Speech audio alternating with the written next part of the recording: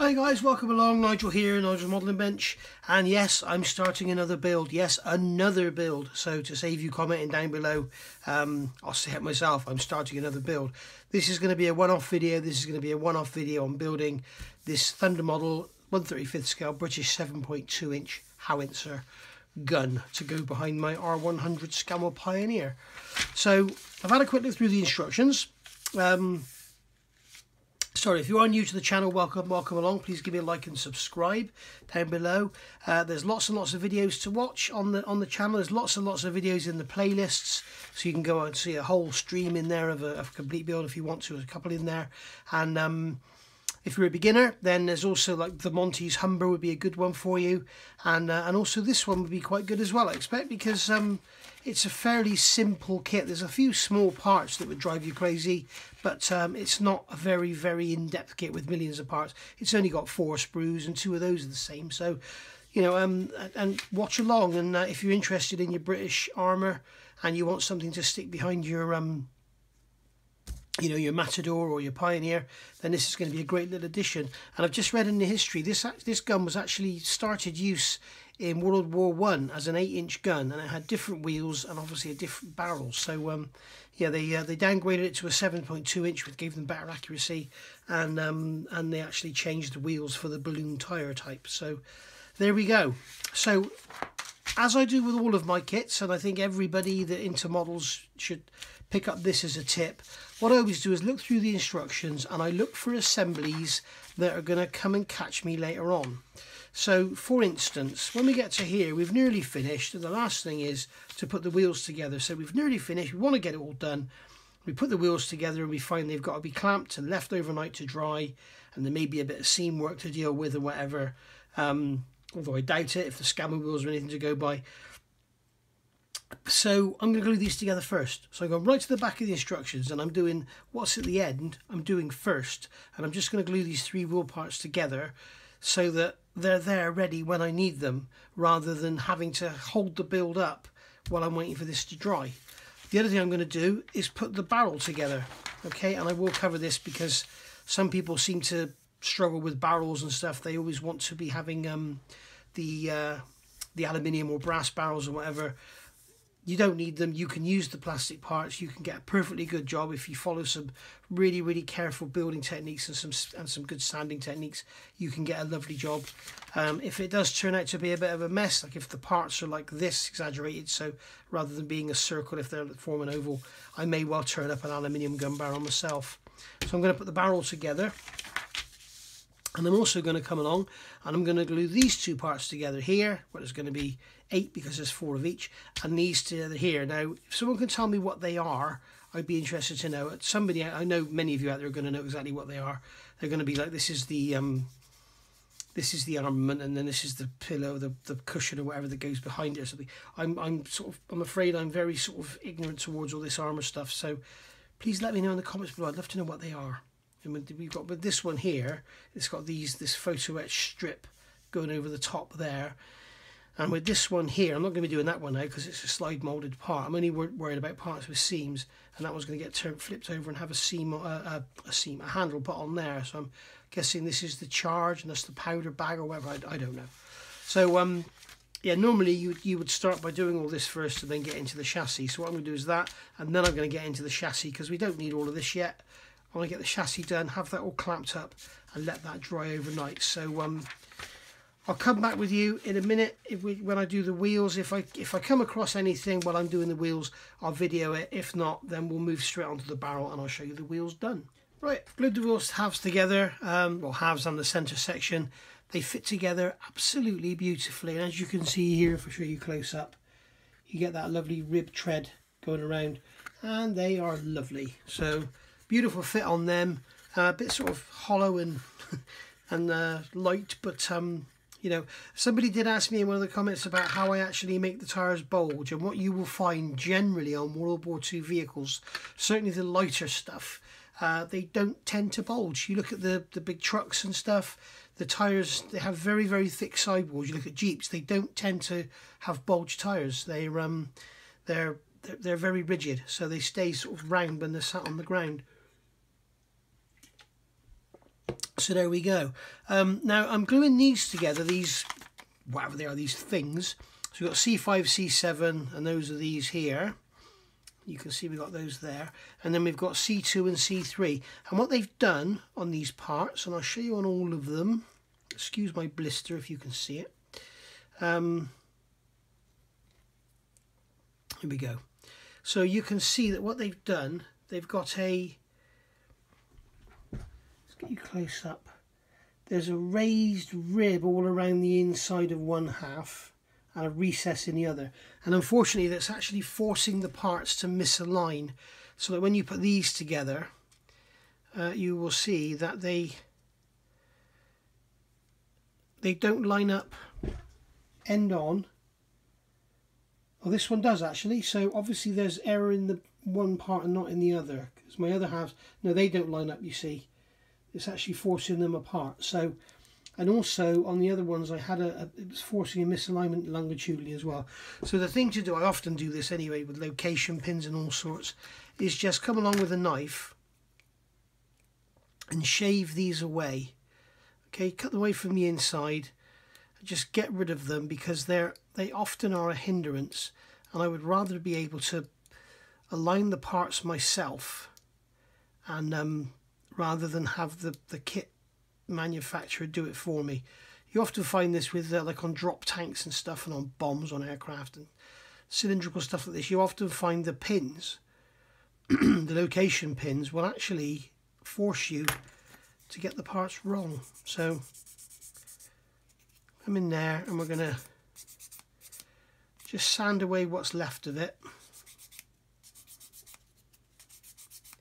You can see like a white line around it, and then when the white line disappears, then you know you've sanded it all away.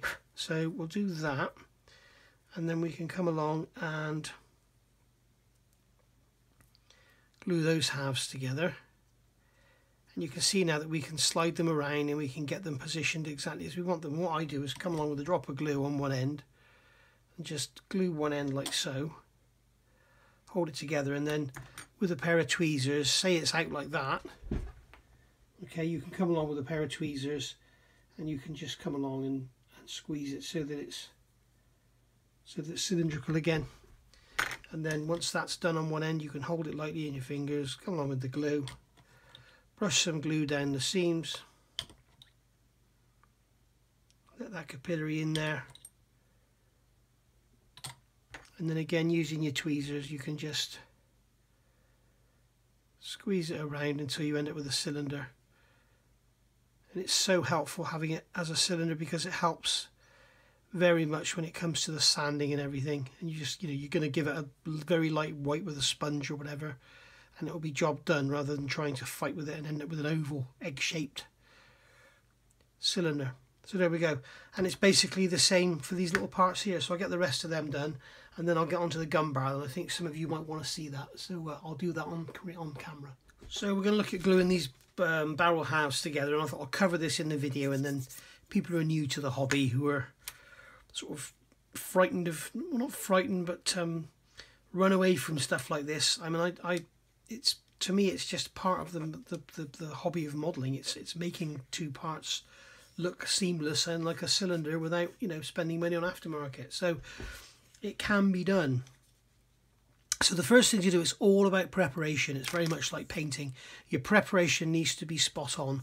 So what I'm doing is, first of all, I've got rid of all the sprue nibs, and I've made sure, I'm not worried about the sprue nibs on the surface. I've made sure, because some of these sprue nibs go onto this face, but I've just made sure that everything is flat. Now if you want to double check, what you can do is come along with a magic marker, or probably better off using a pencil, because magic marker will stain the glue. But I'm just very lightly marking this, as you can see.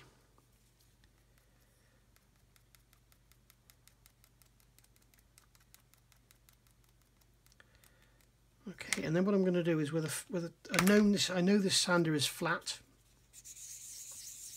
and I can just sand over the barrel, and what I'm looking for is all that pen to disappear. And you can see here we've got a low spot, because where I'm sanding there, we've got you can see where it's been sanded around the outside. We've got a low spot in the middle, so I'm not going to worry too much about that, but I want to make sure that we've got a continuous line of sanded material all along this edge. So you've got a sprue nib there we're going to break off, not a sprue nib, a ejector pin tab we're going to break off. Again, we can see on the back end here,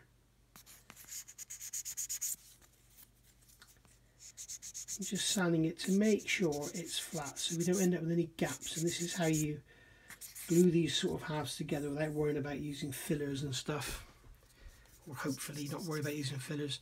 So there we go, so that's that half done, and then we'll do the same on this half. Put some lines on here.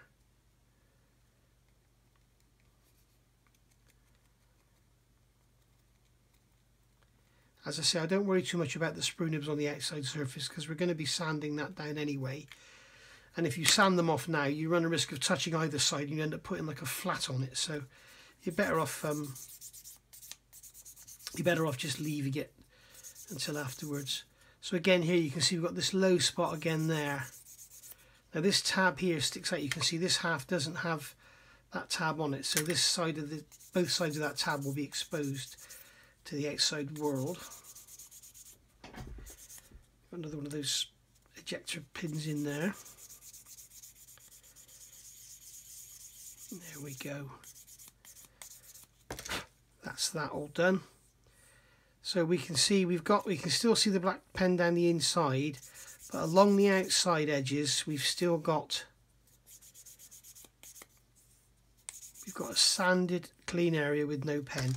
So when we put these together, what we should find is we get a very nice flat join with no big gaps or anything staring at us. And there we go.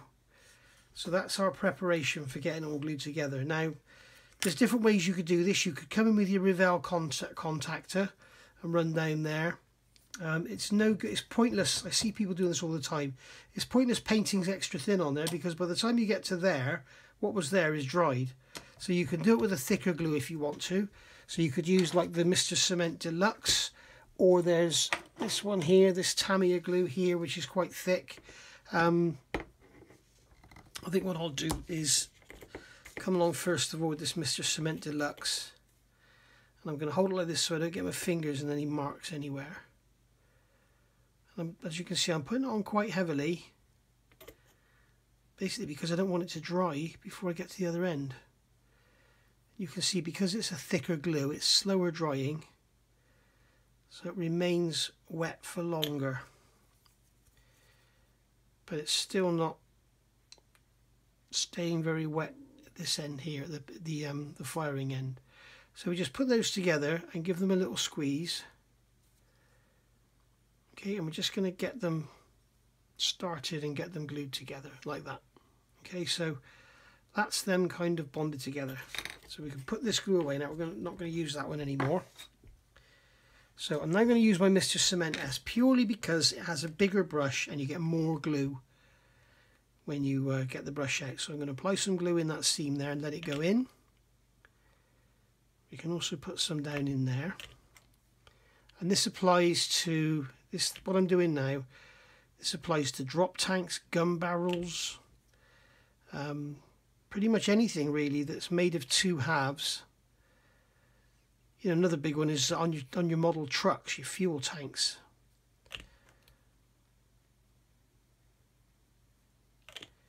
Okay, give these a little push together and the glue will ooze out. Being careful not to touch the glue joints. What we can also do there is get the brush and put it down inside the barrel. Make sure we get plenty of glue down in there. And what this will do is reactivate any of that glue I put in there that dried, the glue I applied before I put the halves together. Anything that dried out, this will sort of reactivate it and reinvigorate it, get it going again. Or reinvigorate it, should I say. Okay, so I'm not worried about alignment or anything initially. I'm just getting these together. Okay, and I just want to make sure that I've got some nice, well glued together joints. Because we don't want gaps in there, that's what gives us lines. Oops, I've got some glue on my finger there. It's capillary around that joint, look, and I've touched it, so that's fine. Right, so there we go. That's that barrel glued together. Now we need to start looking at getting our seam good. So the way I do this is what little bit of fingernail I've got, I run my fingernail across the joint, and what I should feel is a step on both sides, and that'll be where I've put the two halves together and the glue is oozed out. Okay, so that's what I want to feel, is a step on both sides. If I feel a step on one side only, like here, my finger's sliding across there easily, but that way there's a step. So that means that this side is lower than that side because there's a step going that way. So I can just give that a little tweak. And then here, I've got a step both ways. Here we've got a step both ways. And if you find that you get a step on one side and not the other, it's best to work towards the top. If it's, now I'm not sure how this goes. It looks like the seam's down either side, it's not down the top. So what I would do if it was that way, I would favour this seam over that seam because the top is obviously more important, unless you're going to display it firing and then you want both sides really good. But this has the seam on both sides, so we need to make sure that both sides are perfect. And I do actually want to use my extra thin here. I want to put some glue in there. Looks like I missed that bit out. Okay, so give it a good squeeze.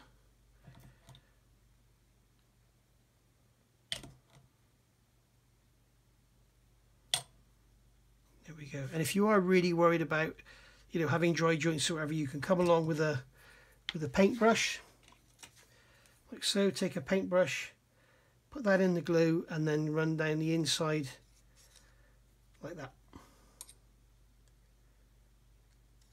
And that way you could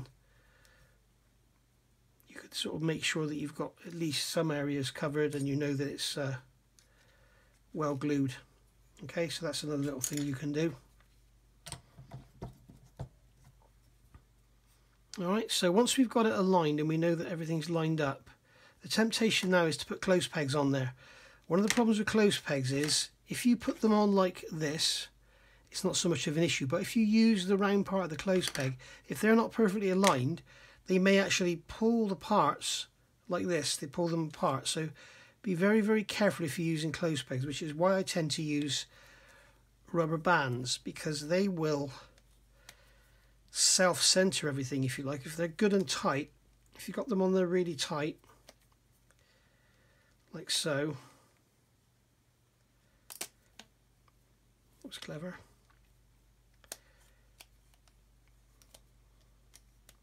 What's going on here? Right, let's get it on there good and tight, like so.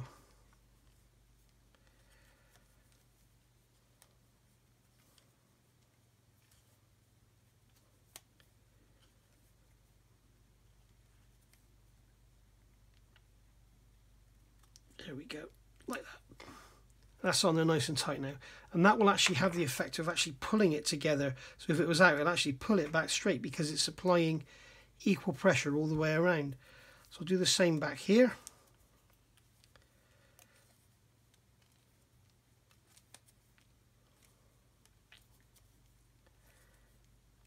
As you can see, I'm making sure they're really tight. Now these rubber bands came from a supermarket and they are junk.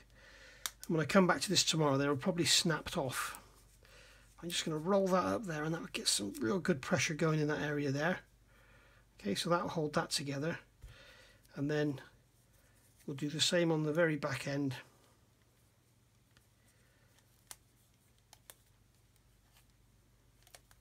And then we can just leave it to dry. And we really want to be leaving this for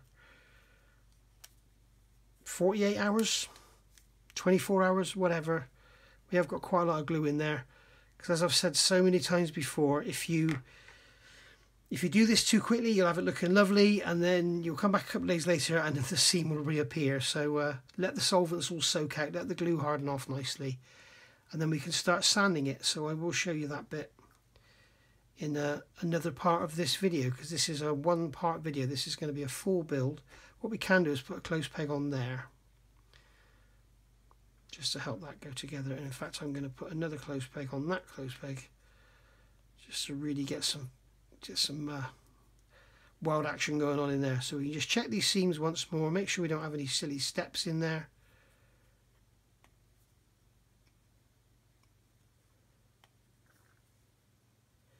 Yeah, this part here, this side, is slightly smaller than that side. And I mean, we're talking a couple of thou, we're not talking very much. But it's just we need to make sure that we've got it centered. I've got a step that way and no step that way, and I've got a step that way and no step that way. So one is slightly smaller than the other, so they just sat like that. Make sure you get them nice and even, because the seam, as I say, is either side. If it was top bottom, I would get the top right and let the bottom be wrong. But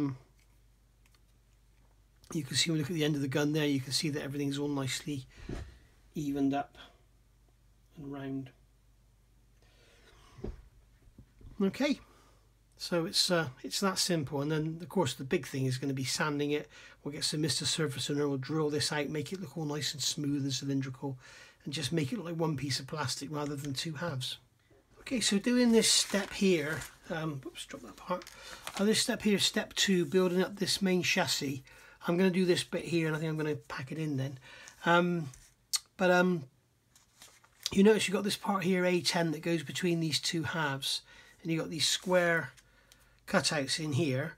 But if you put one in here, the first thing you notice is these square cutouts are kind of off center, so you need to choose the best orientation to get it centered within that pattern of bolt holes. But then when you come to put this other one on, you will find that it doesn't line up. So on one half you need to remove the kind of square and turn it into a round pin, so that you can turn the actual rod within the hole, if you like. So we can do that, and now we can completely turn that, so that's okay. So we can turn this now, so we get it nicely in there, and then we can fit this on, and then look at it so that it's centered around the bolt holes. Now we can actually get it all lined up, look, and glue it in properly. But as the kit comes in the box, unfortunately you can't do that. So it also looks like it may be, oops, I think I've dropped pretty much every piece of this kit tonight. It looks like it may be a little too wide. Let me see.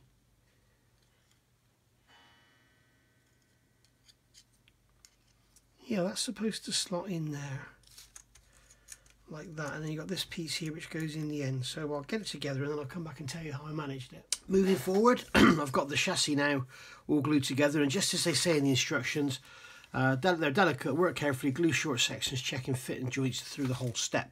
So I've glued the forward area to, or the rear, I'm not sure if that's the front or the back, area together here.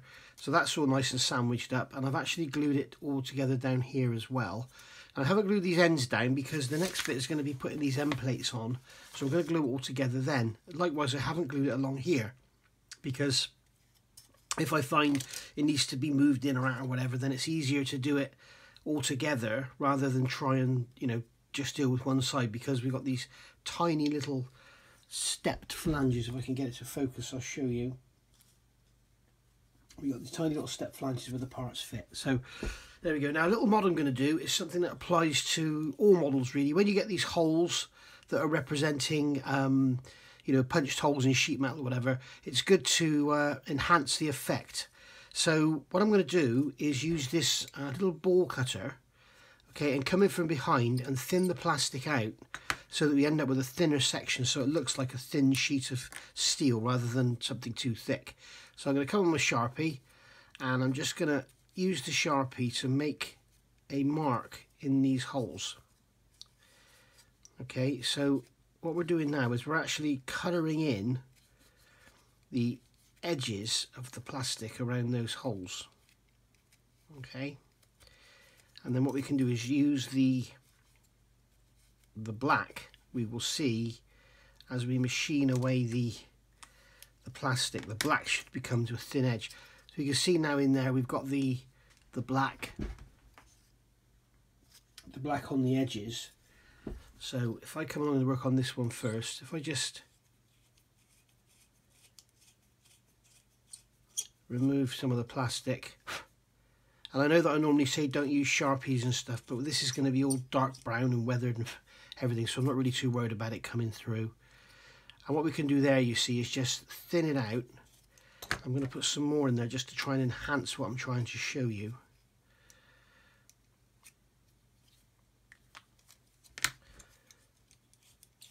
Right.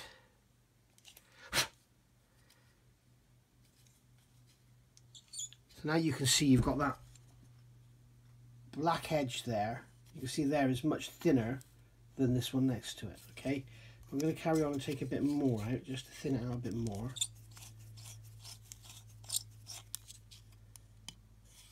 There we go. Now got a thinner edge there, so when we finish, when it's all painted and everything, it'll look like a much thinner section than it really is. It'll look more realistic, and this works for whatever it is you're doing. It always looks good on chassis and stuff like that. So a little tip from Nige there, just for you to carry forward to your models and make them look good. Looks good, like especially the undercarriage doors and everything like that, and on your aircraft and stuff. So there we are.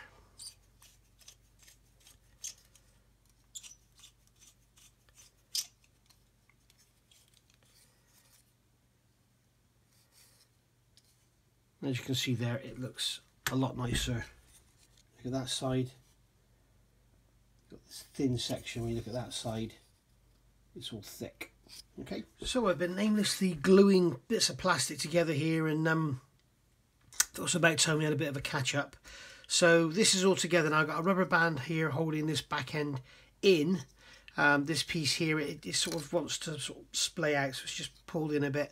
And like I say, just make sure you do a little bit at a time, glue a little bit at a time, and make sure it's all staying square and lined up and everything, and you'll be good to go. The fit is actually very, very nice, but you do need to take your time. This isn't like Tamiya would probably make this in 2 halves and just slot it together. This isn't like that at all. This is it's very, for someone like me, I enjoy building. I don't enjoy the painting side of things so much. I enjoy the building. It's a very enjoyable kit to build because it needs a lot of care and a lot of forethought on how it goes together. It's not something you just pick up and throw together, as it were. So yeah, that's a lovely little assembly. All the nice corners there on the top and the bottom. We'll probably go with a bit of mist surfacer and give it the alcohol treatment, and that'll be that sorted. Then we got this here. This is part of the recoil mechanism, I think. This kind of goes underneath the gun, sits underneath the barrel. Now, this again is a beautiful little assembly, and it's a bit misleading in the instructions. There it is there, and it's actually that. It looks like it's sort of this long, doesn't it? But it's actually, it's in perspective, it's quite long. So you've got the side pieces going on here. There are ejector pin marks inside this end, in the sides, which need to be got rid of to make this panel here fit in nicely. There are little legs, these tiny little feet on the bottom of here, I don't know if you can see, and they go in holes in here, but the holes are too small for the legs really, so I just sanded the legs off, and I was able to align it all by eye. Then basically you've got these two sides here that go around this little bulkhead, which is down in there, and this centerpiece here. Glue them in together, and then let that sort of go off so it's all sort of fairly hard, and then glue one side, get it all nicely lined up again with your fingernail, because you've got a joint there. You've got a joint there where the sides actually meet the bottom here. Okay, so get that as nice as you can. Then if we can just get in there with a sanding stick and clean that up afterwards, that would be nice without having to worry about fillers and stuff. And very, very nice little assembly. And then this piece here, you can see it's B24. I'm telling you, it slots in the top with no glue, and that just sits in there like so, and you push that in, and that is part of your recoil. And the gun barrel is going to sit, as you can see, you've got these two cutouts here. That's going to sit in there like that. So that's that done. So we'll leave that out for now. So that's all cured. I've got the sides of the main chassis cut off there, so they're good to go. I've done some sanding on these, whatever they are, things, and I've got these two parts here. These are A12 and A5. I've got those cut off and cleaned up, ready to go on. And I've also built up the hook, the tow hook. Where is it? Here it is here. It's a nice little assembly. We'll have a bit of seam work to do on the top there, but that goes together in 2 halves, and then that, I believe, is gonna hook into there like so. Okay, and then this is going to sit on the top of that like that. So it's all going to look very, very nice when it's done. See, that's going to go in there like that. It's all going to look lovely and very, very highly detailed with lots of bolts and rivets and all sorts. So that's that bit done. And then over the page here, we're looking at adding in the raising lower mechanism. So you've got B19 and B3 and B2 and B18. I've got them together. There's quite a few ejector pins or lumps inside them to take off to make them go together properly. And also you need plenty of close pegs for this model. Make sure you glue them together and get them pegged. I would suggest pegging them first and then put the glue in, and that way you don't get the glue oozing out, because along here we've got these riveted panels. Now I need to do some research, but I think they're supposed to be flat, so we may end up sanding all that off and then flatten it out and then put some rivets on, or what I might just do is put some Mr. Surfacer in the middle and a bit of alcohol, Mr. Colour Leveling Thinners on a cotton bud, sand that out, job done. So that's where we are with that, and that's a good couple of hours work. Oh, this piece here, A2 and A3, doesn't fit together particularly well. A2 has a sort of recess in it that A3 sits into, but it's A3 is a little bit too thick. So I sort of just carved away bits of corners and that and got it to go together nicely. So that's all sitting nicely, no clamping or anything, just get it together. But just get it as neat as you can, and we can run around after with some filler, sand it all out, and that'd be lovely. And that's underneath anyway, because that is going to sit in the back of the actual chassis like that. So you're not going to really see the underneath anyway. So there we go. And these are going to glue on the inside of these panels here. It's going to go in there like so. So that's your main sort of mount for the gun. Okay, so there we are. I'll see you in a minute when I've done some more. Moving forward, we've got the gun barrel here now with the pegs removed, and I've put some Mr. Surfacer around this joint, around the I've forgotten the name of it now. Breech. And then we've got the side mounts here. I've cleaned them up on the bottom edges, and on the top edges you can see we've got the rivet detail on there. But we've got a seam down the middle, so Mr. Surfacer in there, and I'm going to go over it with some Mr. Colour Leveling Thinners on a cotton bud and take that out and sort of try and get rid of the seam without removing the rivet detail. Same on that one. Got the seam around the bottom of there, which I've just put some Mr. Surfacer in, so we'll sand that and clean it up. Give a quick scrape and a sand around these joints along here and on the insides. And then a brush full of Mr. Surfacer down there. We'll let that go off and then we'll sand that back, and hopefully that'll be all nice and smooth. And also here, where this chassis is assembled, I've painted the inside with the SCC2. I can't remember the mix right now. Go back and look at my, back in like 2018, I tell you the mix for this. It's all Tamiya colours and SCC2, and then you've got the SCC1A. That's just the brown and black. So that one is just XF10. I think it's 5 parts XF10 and 1 part XF1. But if you go back and look at my Scammel videos from 2018, it tells you in there. And here you can see, remember I was telling you about with Magic Marker, it always comes back through the paint. You can see there. You could spray that again and it would just come back through. So that's why I try and avoid using it, especially in external areas. But I've sprayed inside there in brown, and also the insides of these side pieces, so that when we actually put it all together, what we actually see is this. So it's a lovely, these parts fit beautifully in here. So when you look inside that chassis, that box section, instead of just seeing the grey plastic behind, it's actually brown and dark in there rather than bright grey plastic. Especially if you're showing your models and it happens to be in the right place underneath a light or something, then it will look bloody awful with the nice grey plastic showing through. So always worth painting inside. I could have done it black, but I thought I may as well just do it brown. So there we go. So I'm going to glue these sides on now, and as I say, I'll do the same on these as I did on the front. In fact, that is the wrong side. That's why that was it fitted beautifully, even though it was on the wrong side. Look at that. So there we go. You can see how good a fit this all is. I mean, it's really, really nice if you take your time and, you know, do it a bit at a time. like I say, we'll clamp that in there and get that to fit in there nicely. And just as I said, do it a bit at a time, work your way down. You could use the Tamiya extra thin quick set in cement, so you can work a little bit faster if you want to. But we'll start here by gluing in the back end, and then we'll just work forward.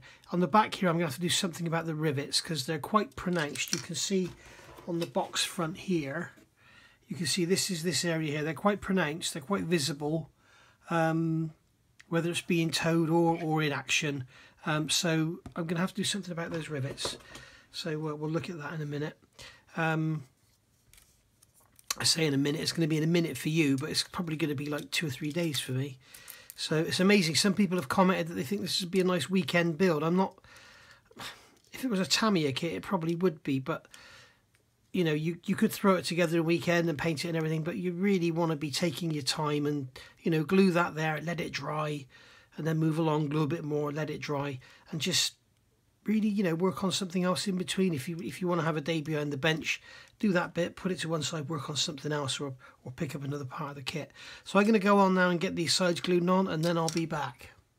Okay, moving forward, lots of sanding, lots of Mr. Surfacers. I've got Mr. Surfacer all around here. We've got Mr. Surfacer on the top. We've added this plate here to the front and or the back. It's the front if it's towing, it's the back if it's firing, and basically it goes together like a dream if you take your time and you make sure you get everything lined up before you start adding glue. So yeah, as you can see, if I show you close up, it does look really nice, and it fits together beautifully. There's no Mr. Surfacer or anything on that. That is just literally plastic glued together. So yeah, very nice indeed. So there's your Mr. Surfacer along here, which is ready for the cotton bud and alcohol, ready to take that off. I've gone around here on this the base of the gun part. I guess it's the recoil, and yeah, it's looking lovely. A couple of comments I've had are sort of nice weekend build, nice simple build. It's not a simple build. I wouldn't say it's a weekend build either. It's quite an involved build because of the way this chassis and everything goes together. You want to do a really nice job of it. You need to take your time, do it a bit at a time, let it dry. I mean, this is my 3rd day working on this now, so in between other things, I'm not just working on this, but it's not like a Tamiya weekend build sort of thing. So there we go. Now, if you remember a little time ago, I talked about trumpeter instructions and being very careful how when you move through things just suddenly appear. So this here is the recoil mechanism. Okay, so that's all gone together and ready to go. So we go over the page and we're going to add these side mounts, the swiveling mechanism, the raising mechanism, onto the side of the recoil. And if you can see here, we've got the sides going on, we've got the base, the lid, we've got the front plate going on, and we've got this sliding part on the top, which is not glued, so it moves, as you can see. Then we go over the page, we've got these plates on the side. So we've now got to find those plates and glue them on. It does look like they've keyed it here so that it only goes one way, which is a nice touch. So we won't, when we find the parts, we know we won't get them wrong. But yeah, this is what I'm saying. This is what happens with these models. You're going along nicely there, and all of a sudden, boom! There's those two mounting pieces there, and they just appear. So I'll get those on now. Get some more bits and pieces done, and I'll see you ready. Probably next bit you see is when we do the gun barrel. Okay, looks like I was wrong again. They're not keyed. They're actually C parts, so they're identical because there's 2 C sprues in the kit, and they are part number C19. Okay, and they fit like a dream. If you look at this, you can hear it sort of slot in there. It's almost like a snap fit. And there we go. That's those in there. Job done. So you can just take some of the take some extra thin, brush it in down there, brush it in down there. Make sure you don't get any on our sliding part.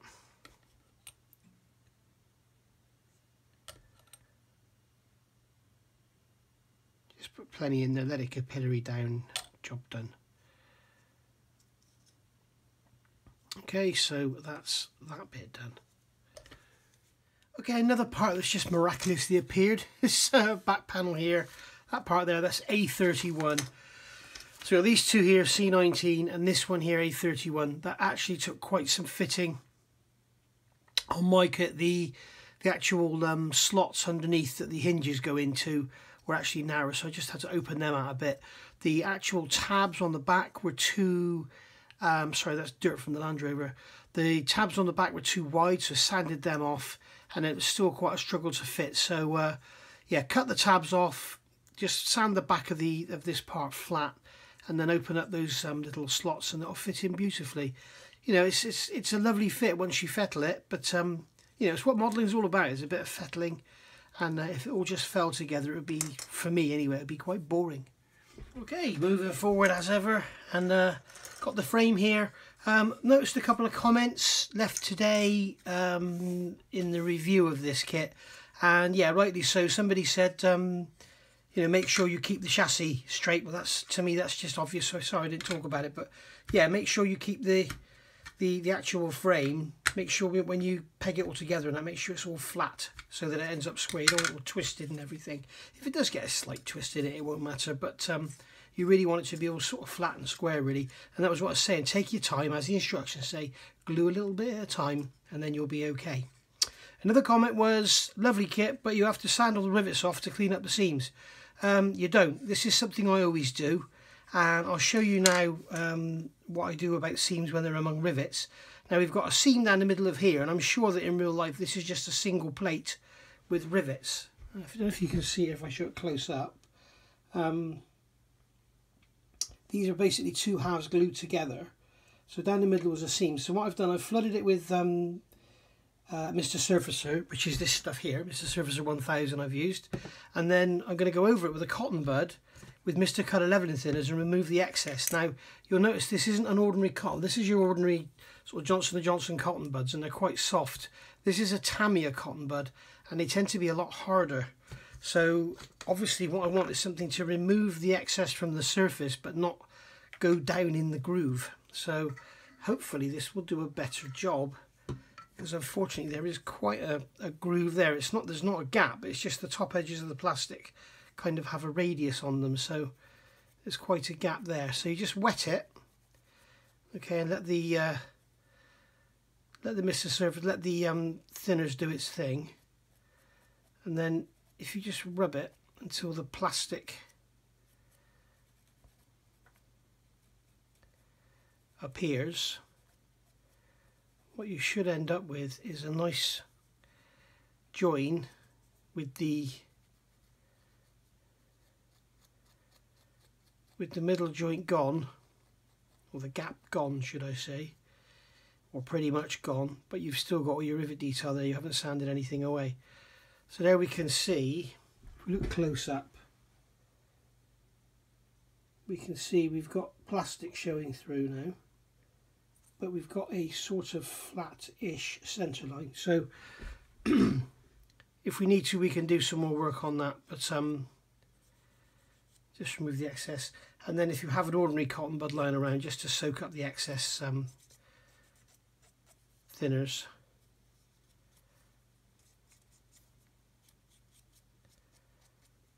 There we go.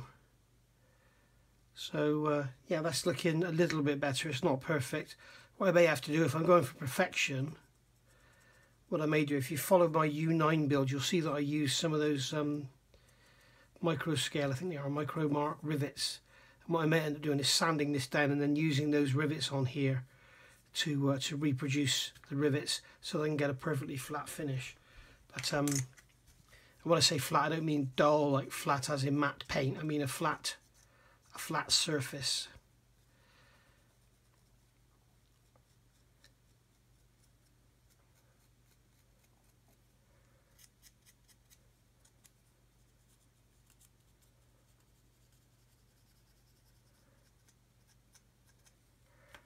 There we go, just remove the excess.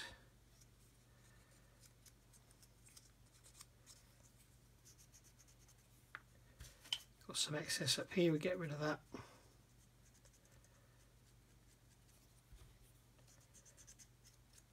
There we go. So yeah, it's a bit better.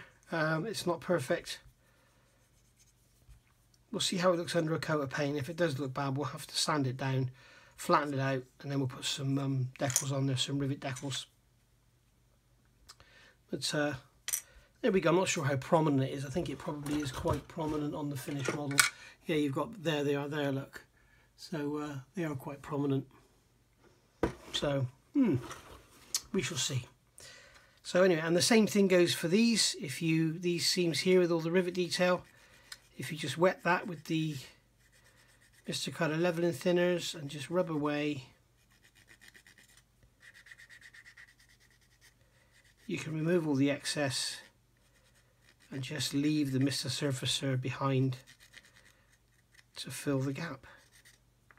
Just like so. If you look there close up in this area here where my thumb is,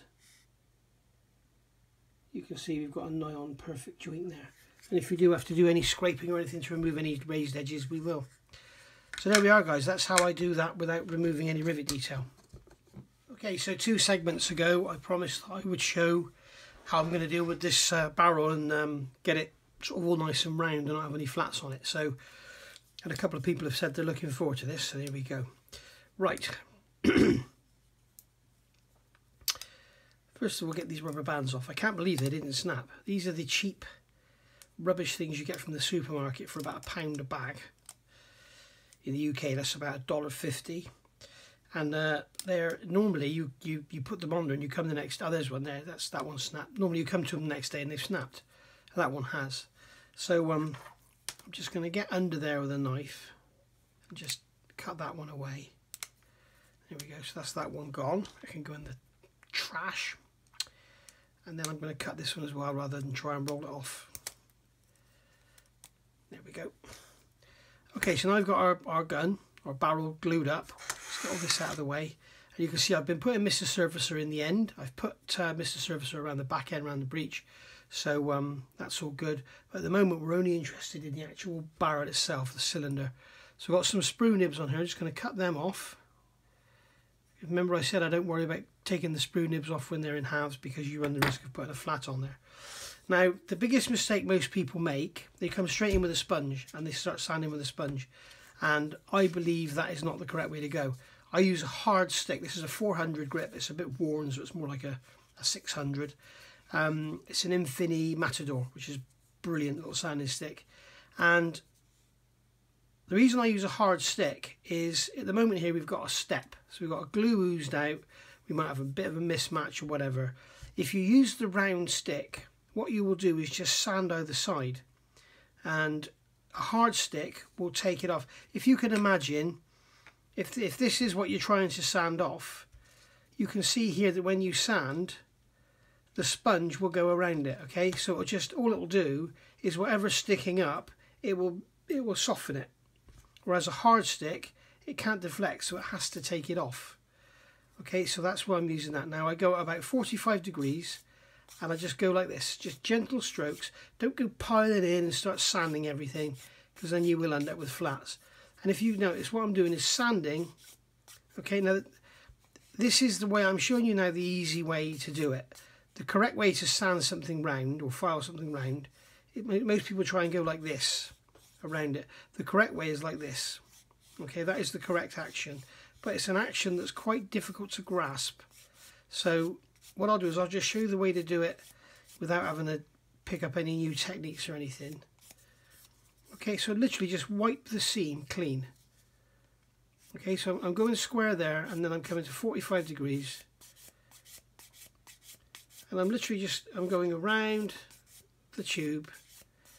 As I said before, this is the same for a drop tank or a bomb or anything cylindrical. Okay, and what I've got now is still cylindrical. I'm turning it in my fingers and I can't feel any flats. And the seam has gone. Okay, now I'm going to do the end.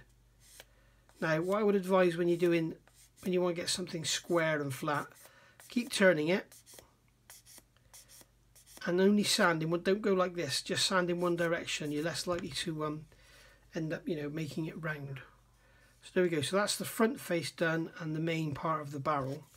So now I'm just going to get into this corner where the seam was and just make sure that there's no seam there. I'd rather have a flat than a seam in there. Okay, now again we've got this area here which is raised. Just brush it over that. Now we don't need to sand here because that's a part of a bracket of some sort. But I'm just going to get into those corners and I'm going to turn it over. It's just going to, we've got, this is conical, so we'll do this bit first.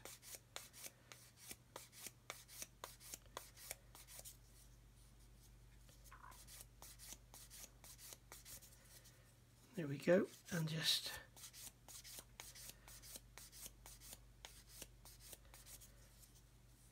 there we are. And then we come on the back here, this is straight. We've got a bit of a sprue nib there, so we'll sand that off.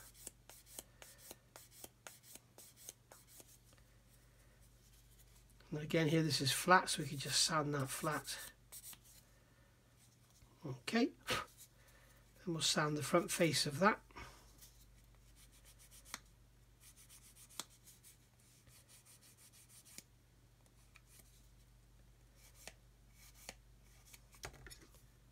What I'll do is come in here with a knife and just take some of that Mr. Surfacer away just to make it a bit easier to sand. I'm going to go square in there.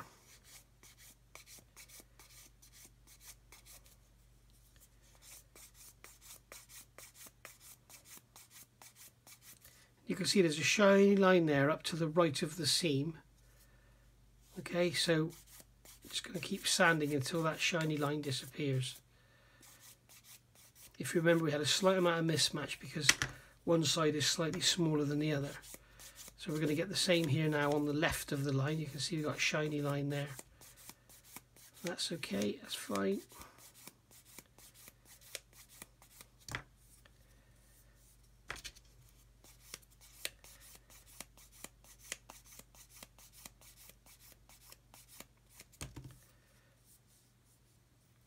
Okay, I'm not going to do any more on there. So there we are, that's that done. Now I'm going to come along with the 400 sponge and just go into the corner there and just gently sand over it while turning this. And this, what this will do is take away any, like if I sanded and managed to put a bit of an edge on there, this will take it away. Just like so. And then follow up with an 800.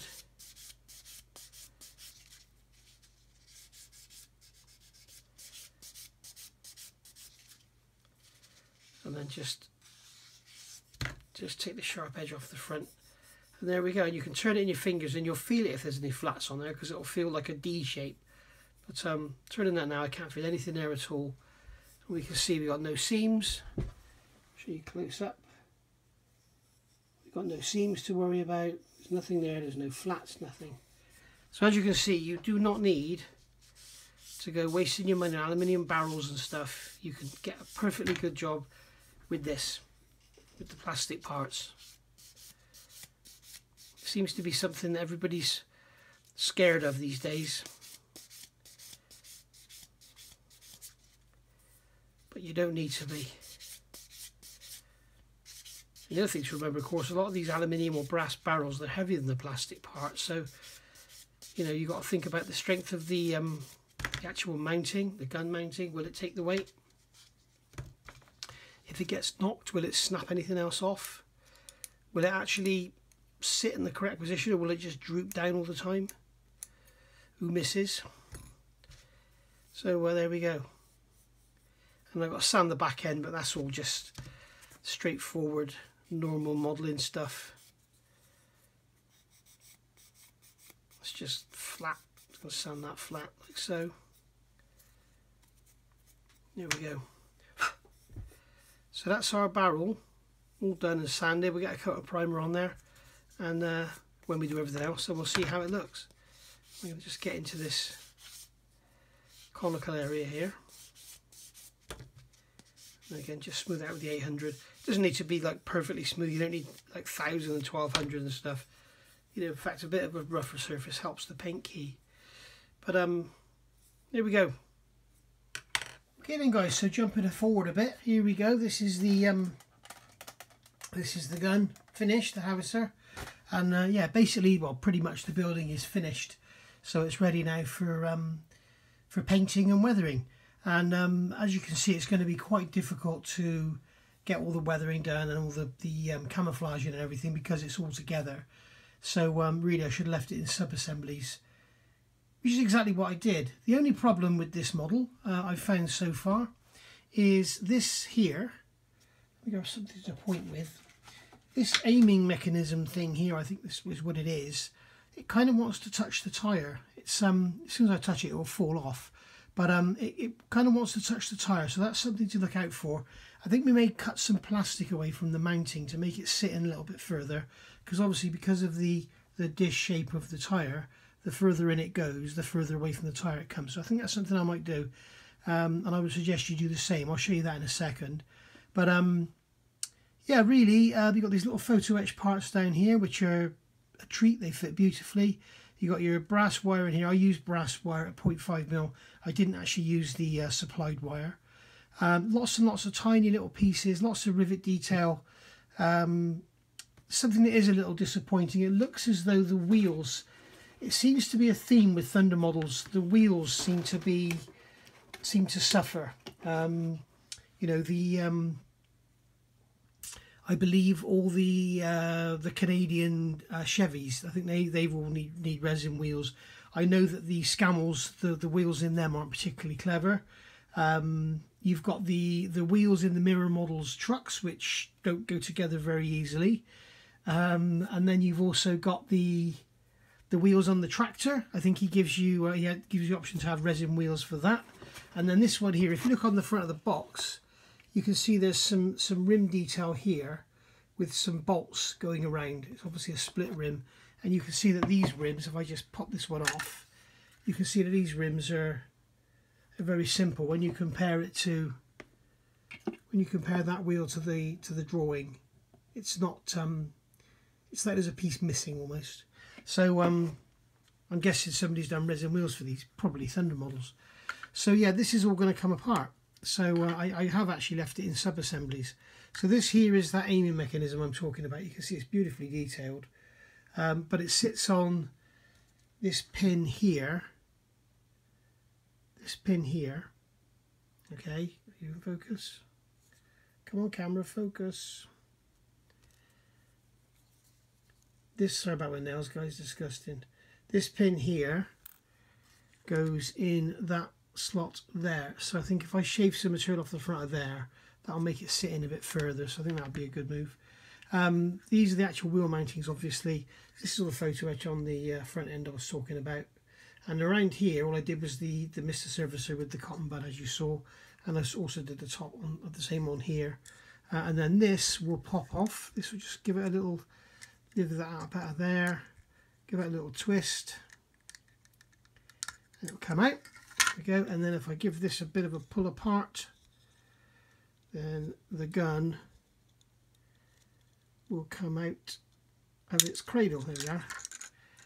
So we've got those parts there, and then we can also slide the actual barrel back out of there. There we go. We've got all these different parts which all go together to make up the gun. So we can prime all them, get them painted, and then get it all together.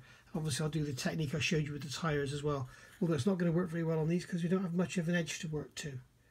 So in fact I may need to do it the other way round, because it kind of looks as though there's no rim on there at all. Do you know, I may actually stick these up on my lathe and turn a bit of a rim into there, because that's not good at all. Not for painting. May just have to make a mask up. Whatever, we'll cross that bridge when we come to it. I'm going to use this Tamiya lacquer paint for a primer. We'll see how it works. This is the LP13, of which I've got loads of. This is the colour I used on the bottom of the U-boat. So I've got loads of this, so we'll see how it goes. But I do want to get something under it, because this SCC2 mix, without something under it, it tends to be a bit sort of hollow. So there we go. And I've got all these bits of ammunition, and there's some tools here. We've got the hand wheels there, and there's this piece here. This piece here is number 5, and I can't remember which sprue it came off of. I will tell you, and then if you've built this kit, it's off of actually sprue B. There it is there. B5, and I cannot find that anywhere in the instructions where it goes. So if you know, let me know, because I've still got it. So there we go. In fact, by the time you see this, it will all be finished. There's no point in letting me know, because it just won't be on there. So there we go. I'll see you in a minute after it's primed. And there we go, all done, all primed. And this is with the Tamiya Lacquer Paint LP13. And I used this thinners here. This is the lacquer thinner retarder type. Retarder just allows it to dry slower so it can settle. It's wonderful stuff. It is very, very smelly. It's very, very bad for your health. You need a mask and ventilation and extraction and, you know, whatever. But it is really, really nice. You can see how fine it's gone down on here and how the details all popping through and everything. So yeah, it's certainly something I'll be looking at in future as a primer, because it's a lacquer paint. It's going to go down well. It's going to shrink well onto the surface. It's also going to show you any faults you've got. You can see all these corner seams here that we talked about earlier with the, you know, the Mr. Surfacer and the cotton bud. You can see that it's given us the effect we want. So we've got no ledges, but we've kept all the detail. So that's all looking nice. If you look at the barrel, you can see we did the sanding. We've got a slight wetness here. I don't know if you can make it out. If you can make it out there is a wetness of the seam there. Okay, so we'll have to work on that. And the other side, it's all looking good. Certainly the actual firing end of the barrel is looking lovely. So yeah, happy with all that really. I mean, I may do something with that. I may just put some dust over it when I weather it. You know, it's that's the beauty of AFVs. You can go to town with your weathering and cover up all sorts of sins. We've got some work required on these lower joints down here, I think. I think I will go in and just do something with those, because they're quite a prominent feature. They're sitting sort of here, so they are quite prominent. So I may put some more Mr. Surfacer in there and then just very, very gently sand it out.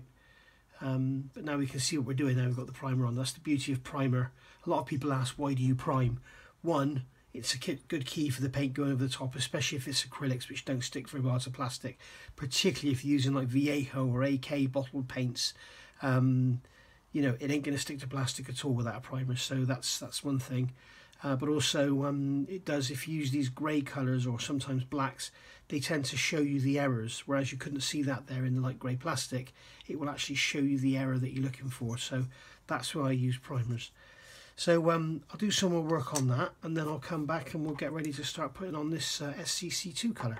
So there we go, everything is done brown now in the SCC2 brown mix. I'm sorry, I should have written it down what it is. If you go back to my video, way back, one of my first videos on the Scamel, I talked there about the paint mixes and what they are for this one and this one. They're Tamiya colours mixed together, and they're a very close representative of what the colours should be. This one, the SSC1A, is a very, very dark brown, as you can see, and they did actually replace this around 43, I think, and they used the black, and there is a AK SCC14 blue black, which is almost like a sort of NATO black. It's a very, very dark grey, so you could use that one. And I have seen some images of I think it was a Sherman tank sprayed in this colour with that black put on it, and it was actually, it looked like it was sprayed on very, very thin, so you could see through it almost. It was a very good effect, so it looked really, really good. Well, on the subject of paint, looking at these are all the weapons and blast bags or whatever you call them. I don't know, nobody's responded and talking what they're called, but of course they won't have done because this is a one-part video. But I'm not sure what these are called, but they're all sorts of different colours and stuff, and we can see here on the colour call out from Thunder Models, they're referring to, I've got to stand up because I need to make sure you're not glossed out, no point talking about it if you're looking like that. They're referring to the Migamo colours. Okay, so right, let's have a look here. They're talking about this shell here being 125, which is yellow. Okay, that's absolutely fine. And then this here, this shell here is 088, which is khaki brown. Okay. This one here is 047, which is satin white. That's fine. The shovel 045, which is gunmetal, okay. 036, old wood. 036, old wood. 037, it's shown as like a dark colour, but it's up here as new wood, which is like a tan colour. And then we come down here and we've got 111, which is the SSC2 colour. And then this 088 is khaki brown, which is probably the SSC2 colour. So, and then here they've got 111 again. You can see they're calling 111 here, 111 there, and they're two completely different colours. But it's SSC2. So I don't know what they're talking about there. And then we've got 047 here, which is satin white. 197 there is brass. So really, these colours here, you can sort of, I don't know, if somebody could, well, it's too late because it's a one-part video, but if we look at the colours, they look right, they look good, but just ignore the numbers, because I think this is probably like an olive drab sort of colour, or like a khaki drab colour. Brass and white, yep, you got your wooden handles there. That at the end of there, I'm thinking that's going to be more sort of this SSC2 colour. It may even be wrapped in steel, I don't know. And then you've got the whites there. I'm going to use like a very light grey for them. And then here they're saying 111 SSC2, but they're showing them as more of like the SSC18 one. No, it's more like a drab colour. So bit of research on that, I think. In fact, I think I'll leave these until after I finish building the gun, and then you guys can tell me in the comments below what you think the colours should be, because that's obviously a complete and utter cock up. As you can see, you've got 111, which is the SSC2 colour, which is this. As you can see, it's nothing like the colours being called out here, especially that one there. So we've got this option here, which again is the 111, which is the SSC2 colour. But this is a stone grey. I've never seen this. I'm not sure that it's actually even correct. I'm not sure. But this one here will be correct. So they're talking SSC1A here, and they're showing it as almost like a black colour. Well, the SSC1A is like a very dark brown, or you can use the black. So I'm going to use this one here because I've got it. So there we go. So I need to get this sort of all camouflaged up now, and then we'll look at putting it all together. Okay, so looking at camouflage, first I want to show you for the newer modelers out there, something to be very careful of, and this is something that this is not specific to Thunder models, it's not specific to MiG ammo. This happens a lot of kits do this, particularly aircraft, and you need to be very, very careful when you're looking at your camouflage patterns.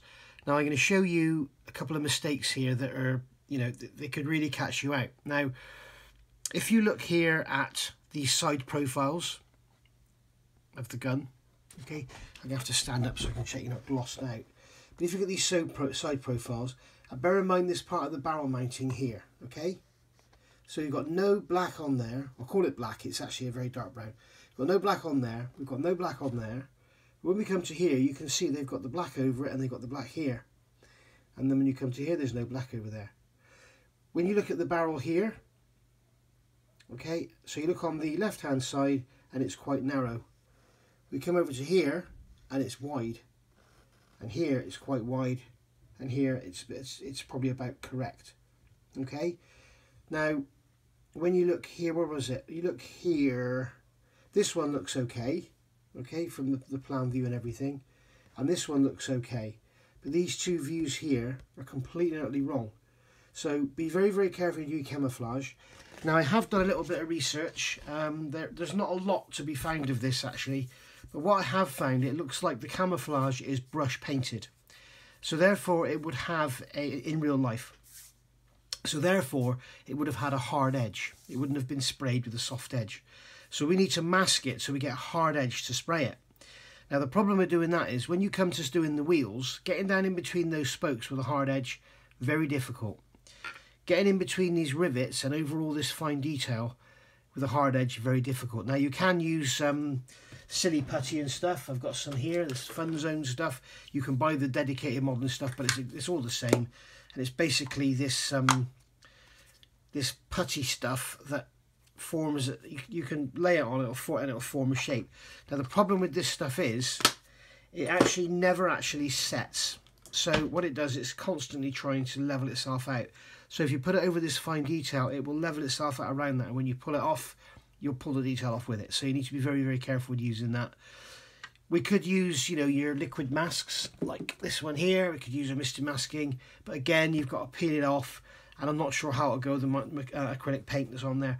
So I'm going to brush paint it. In real life, it was brush painted. I'm going to brush paint this one, and if it looks bloody awful, then what we'll do is we'll go over it with the airbrush afterwards and just stay away from the edges. So for this, I've got my SCC 1A mix, which is a mix of Tamiya paints. I've got my mixing tray here. And I've got a fairly soft brush. A lot of my brushes, I need to get a new set of brushes actually, but a lot of my brushes are knackered. This is an old Humble brush, I think. So a fairly soft brush. So I've given this a good old shake. So I'm just going to get some of this paint out of here and put it in the mixing jug. Okay, I'm going to clean the top of the jar off so we don't get the lid stuck on when we come to open it again. Okay, so that's that in there. Now for the thinner, to make it thinner for brush painting, because Tamiya paint is not very good for brush painting, I've got this product here. I've got brown paint on my finger. This product here is Modeler's World Leveling Thinner for brush painting. I have done a test with this. It's bloody awesome. You just get some of this out with the included pipette. Okay, so I'm just thinning it down. It tells you to add 1 or 2 drops, I think, or something, but I'm actually just thinning it to my taste, because you can go as thin as you like. And I'm going to get this thinned out like water, and then we won't get any brush marks. So that's a nice thin mix there. I'm not going to say the consistency of milk, because it's not right. But what we're looking for is maybe a little bit thinner than that. We're looking for it to be slightly opaque. Sorry, slightly translucent, should I say. So you can, when you pull it up the side, you can kind of see through it. There we go. I'm happy with that now. Right, so I'm just going to test this first in an inconspicuous area. Go under here just to see how it goes down. So let's just paint a bit under here. Yeah, I'm happy with that. Now you can see I've put it on fairly heavily, okay, and it will actually sort itself out. You'll see that in a minute. It will actually sort itself out. Believe it or not, this is Tamiya paint I'm brushing. And right, so let's get these here and have a look. They're sort of suggestions, what they're saying. So around this barrel, so around the back end of the barrel, it's coming down around there. In fact, what I'm going to do is just, no, I won't. I was going to assemble the barrel onto the carriage. We'll do that afterwards. So it's coming down the side here, up over the top, and then around. So we're going up over here, up over there, and then we're going to come around like this. Okay, and that'll do us fine. We don't need to follow the actual plans exactly. Just close will do. Because remember, these would have been, if they were hand painted, there probably wouldn't have been any schedule for it. Just, I mean, I did see one of the other type, this type here, okay, with this light grey camouflage underneath, and then they'd actually put some what looked like black paint hatches all over it, like it was like chevrons almost. So yeah, now this is going to go forward onto the barrel. Okay, so we're going to come up here, over there, and then I'm going to come down the other side like that. There we go. And as I say, this will actually all level out and it will look good. Because the paint's so thin, it's capillarying along that edge there like we did when we painted the tyres. So we need to be a little bit careful. I'm going to come up there as well. You can see it's drying fairly quickly, which is good, and it's also covering very well, because it hasn't, to be fair, it hasn't really got much of a job to do, has it, covering, because it's very similar colour. You can see we're brushing it on, we're not getting brush marks. It's not tearing up the old original paint like it would if it didn't have this chemical in it, which is something Tamiya are renowned for with their brush paints. They're awful for brush painting.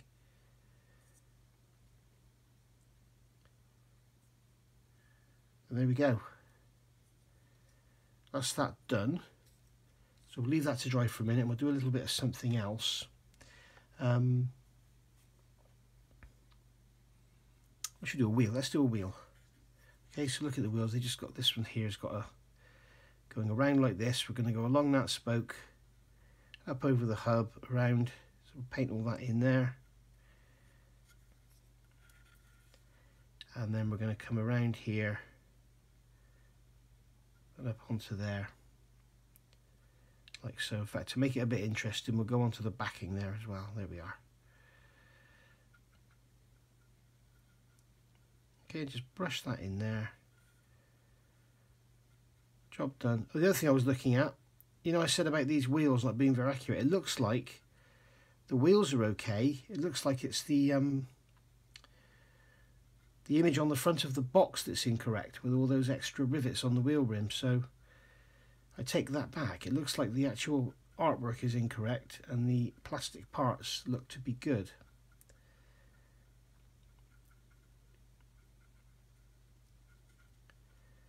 There we go.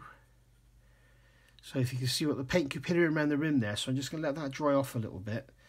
And I'm going to clean some of the excess paint off the brush, and I'm going to take my camouflage up to where it's capillarying round so it doesn't look daft.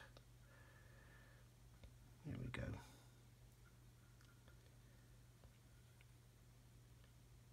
Get rid of those bubbles.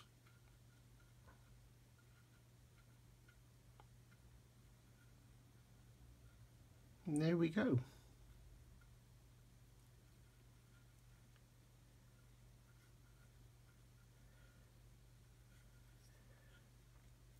Happy with that?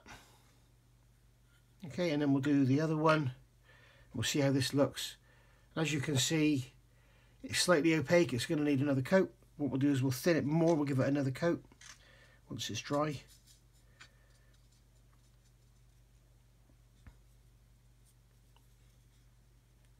What are we doing now? We're going to do some around there, are we? So we're coming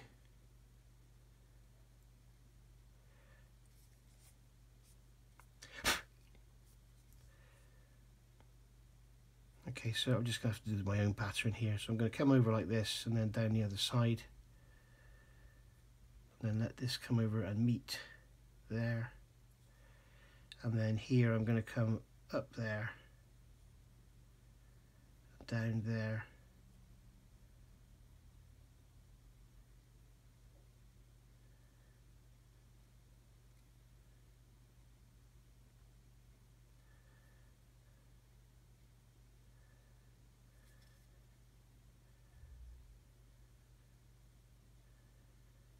Just like so. That'll do us. Okay, if you notice, I'm trying to stay away from the edges so it doesn't capillary along there because that looks a bit rubbish. Right, so there's that one there done. So we'll do another wheel and then I'll do the rest off camera. So I'm going to come across the centre like this, up here, up there. I'm going to come across like that.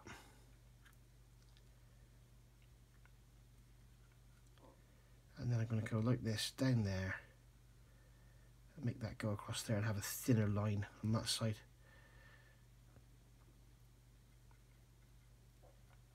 Okay, now I'm expecting the paint to capillary, so we'll be ready for that.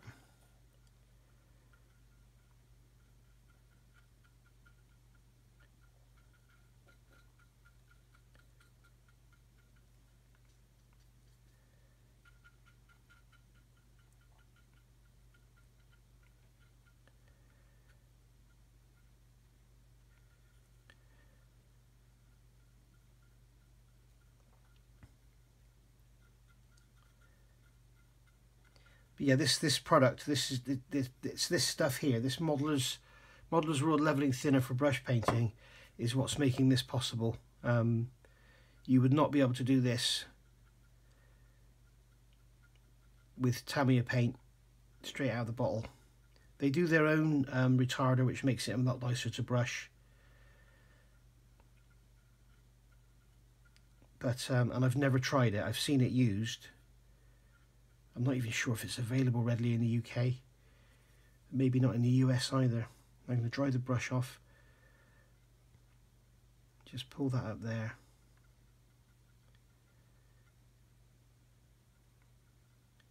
And if we get any more capillary action now, we'll have to cover it up with a wash. Again, that's the beauty of armour modelling. You can cover any little errors, like stuff like that, up with a wash. Doesn't make it any easier,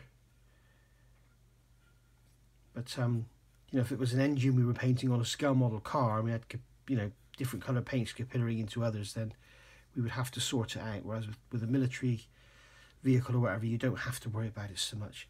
So there we go, that's that one done. You can see that one there with it dry.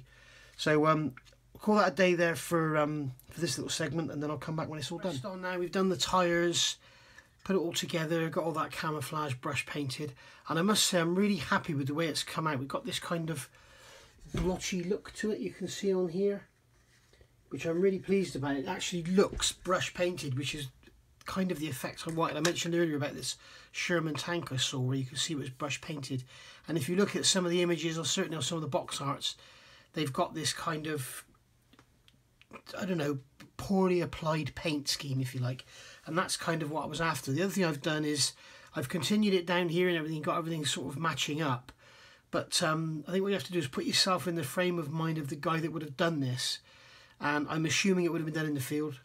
I could well be wrong, but let's just say it was delivered in this SCC2 colour, this brown colour, and then they applied this in the field, you know, or even in a factory. A guy with a brush is whacking this on, you know, and he's not going to worry about going down in there behind the barrel and everything, but he will sort of probably continue down with the same sort of lines down the whole thing.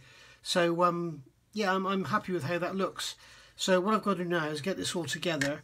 I did the tyres. Now, masking up these wheels is a nightmare because there's not really a rim. What you've got is that, if I can try and show you close up, you've got the rim, there's a step, but then there's like the tyre comes down and it just sort of comes down, and then it's flat where the edge of the wheel rim is, and there's no line to work to or anything.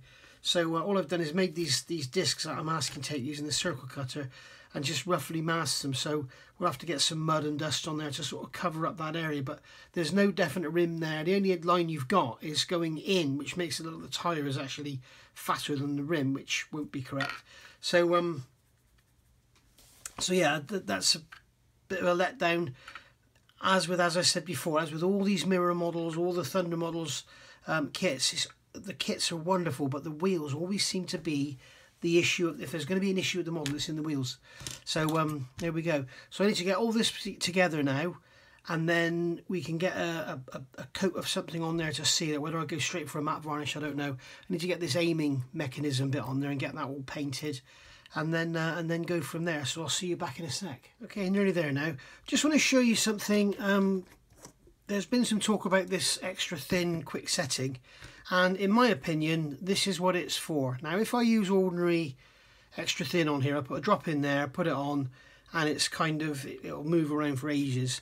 Whereas with this quick setting, it's almost like using super glue. You put quite a large drop on because it evaporates so fast, and then you just come in here with and just get it in position like, oh dear, like so.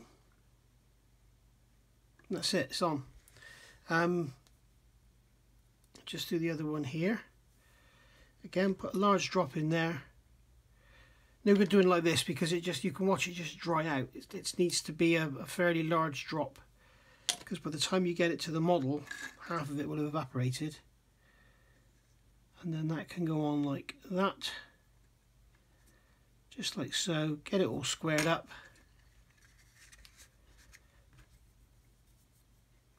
Get it all squared up on the shaft so that it's perpendicular to the actual shaft it's on. There we go. And then this one here we do the same. And that's the beauty of it. Now the trouble is with this glue, it's so hot. If you use it for putting tiny parts on, if you go back in and put another drop in, they fall off because it just eats itself. So that's what I find it for. That's what I find it useful for. And you can come back to them in a couple of minutes and they'll be solid. They'll be good enough, hard enough, you know, to paint because it dries that quickly. The other thing I've noticed from this kit that it needs to be done is this aiming mechanism has a triangular guard on it. If you remember, I cut some material away from the mounting here to get it further in, but it's still almost touching the tyre. So I've just taken the corner off of the guard there, and it's just, I don't think there's much you can do about it. I may have made a mistake, I probably have in fact, but that's what I've had to do to get around it. So I'm actually touching all this a bit too soon after that brown paint went on, because I'm leaving kind of finger marks in it. But not to worry, it's hardly a 200 scale airliner, is it? So there we are, that's them all on there nice and true, nice and square to their shafts and everything.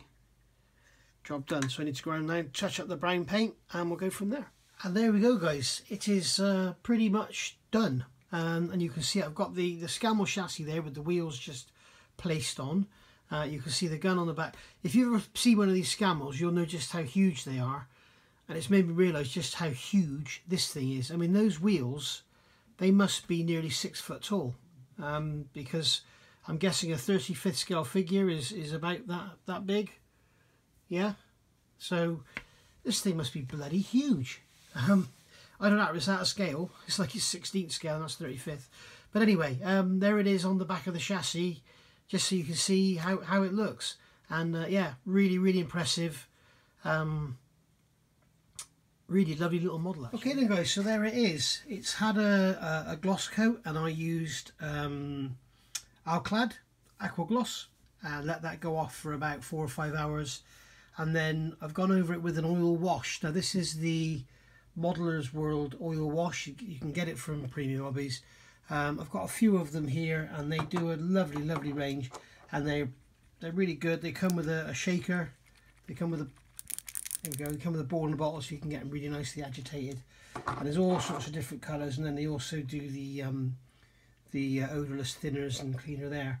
And it's the nice thing, somebody was asking me about the other day in an email about oil washes, and the nice thing about these is they are indeed oil washes, but as we all know, turpentine, odorless thinners, enamel paints and all that,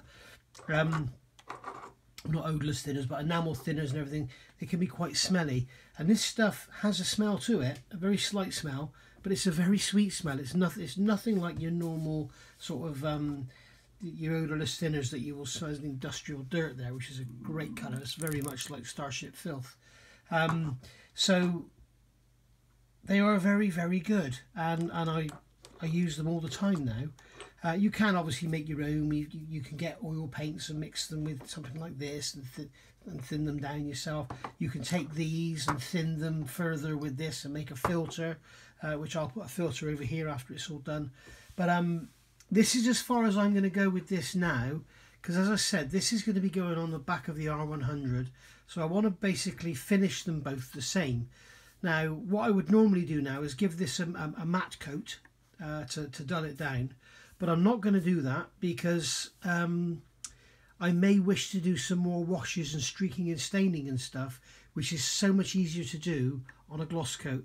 If you have a matte coat and you start using oils and stuff on there, it can be quite difficult to get it off, because obviously with a matte finish it tends to be a little bit more, shall we say, porous. So the effects you put on there, like if I put a blob of oil paint there now where it's glossy, I could come in there tomorrow with a cotton bud with a you know, dampened like this with a little bit of thinners on it, or a little bit of you know, odorless thinners on it, and just wipe it off, it'd be gone in seconds.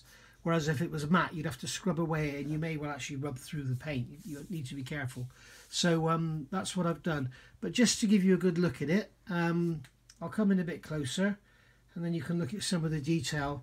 It is a lovely model. You can see we've got all the rivet detail around here, and all the corners are looking lovely. There's all that detail there on that foot plate, which is lovely. and the barrel itself has come out really nicely. If you remember, there was a seam down both sides. The wheels, I think, look bloody great with a bit of a wash in there. All this is doing is just a bit of artistic license just to highlight everything. And you can see the same down in there. There's all the rivet detail down in there and there as well. And I've just noticed there I've got a, you see, this is what I'm talking about. I've got a, if you look here, right where the cotton bud is pointing to, you can see there's a build up there of black oil, which I don't like. So I'm just going to rub it off. And there we go. Now this cotton bud is literally slightly damp. But you can see I can just rub it off because I don't want it there. And that's the beauty of using these oil washes, or any oil washes really. But there we go. So all I've done there is just use the black to get some kind of a kind of, you know, make the rivets pop, get all everything, just make it all look a bit sort of used and stuff. And as I say, when I finish the R100 and I put this on the back, then I'll weather it then. So that's been that, guys. One video, start to finish. You all said I wouldn't do it. I know I don't finish a lot, but thought, you know, I'll give it a go and see how it works out. So there we go. I know it's not truly finished because I haven't properly weathered it, but as I said earlier, there's no point in giving this sort of dusty sand coloured streaks everywhere and having your R100 plastered in mud. That just wouldn't happen. So thanks for watching. I hope you've enjoyed it. It's been quite a long one. I hope you've learned something from it, but it's a lovely little build. It's not really much of a weekend build because it's quite fiddly and you've got all these seams and everything down here. But as with all of the mirror models or the Thunder models, they are stunning kits. They need a bit of work. You're not gonna throw them together, but they are, you know, really sort of models for modelers. But they do finish up a stunning detail, beautiful scale detail, and really nice. Believe me, once this has had some dust on it and some pigments and, you know, a bit of rust and chipping and stuff, it's going to look absolutely stunning. It really will. Not because of me, I'm not blowing my own trumpet, just because it's such a lovely model. Hope you enjoyed it, guys. Thanks for watching. Stay safe, and I'll see you all soon. Bye for now.